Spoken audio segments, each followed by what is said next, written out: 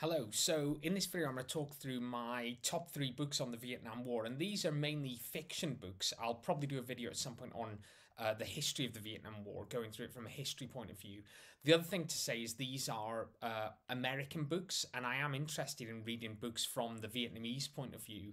So if you've got any recommendations of books from the Vietnamese point of view on the American War, as I think it's known as in Vietnam, then please let me know in the comments.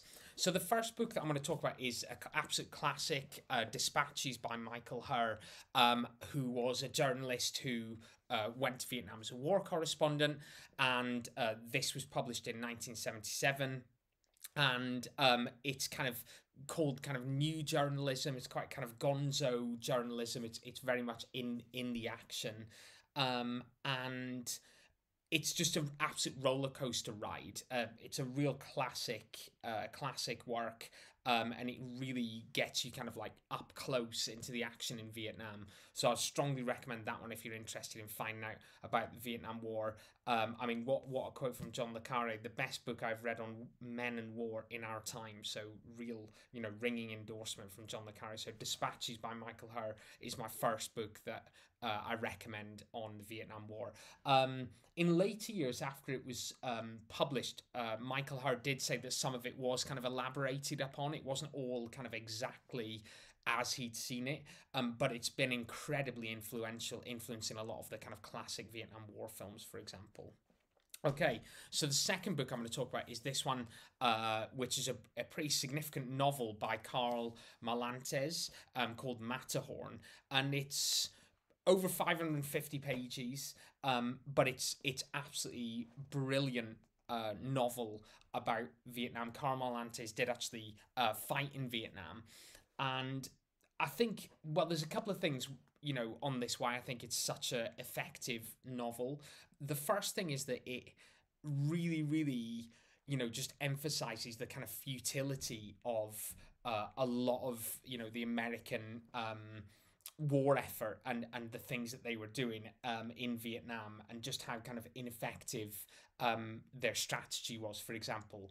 The other thing that this talks about and is in this novel is the kind of interracial tensions in the army at the time, because obviously when you study civil rights and you think about the mid to late 60s and the civil rights movement and the emergence of kind of black power and things like that, that was going on in the army as well. And Karl Marlantes in this book is the only one that I've read that really discusses that and gets into that. So I thought that was really interesting. And even though it is quite a hefty book, it is one that you can read really quickly. It sweeps you along.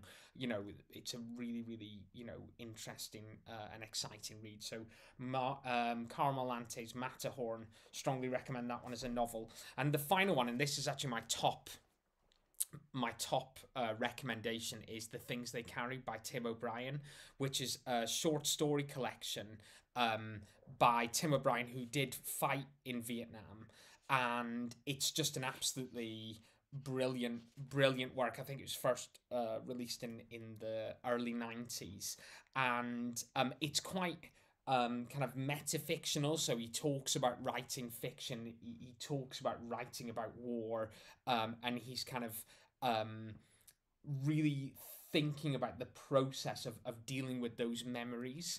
And yeah, as I say, it's a short story collection, really amazingly kind of quick reading. You'll want to go back to it. I've read it a few times. I'm just going to read a quote just to finish off this video, because I strongly recommend this, The Things They Carried by Tim O'Brien. He also fought in Vietnam. And this is from a story called How to Tell a True War Story. And it says, this is just from the middle of the story, it says, "The truths are contradictory. It can be argued, for instance, that war is grotesque, but in truth war is also beauty. For all its horror, you can't help but gape at the awful majesty of combat.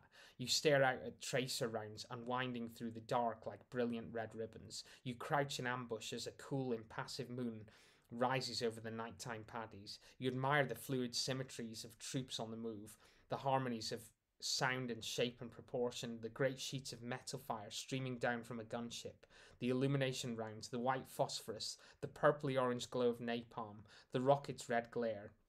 It's not pretty exactly, it's astonishing. It fills the eye. It commands you. You hate it, yes, but your eyes do not. Like a killer forest fire, like cancer under a microscope.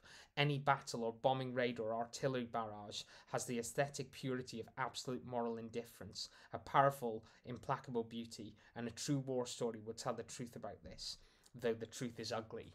So that's just a short extract from a story in this collection. The story's called How to Tell a True War Story, and the collection is The Things They Carried. So yeah, any recommendations that you have of books on the Vietnam War, please let me know in the comments. Thanks for listening.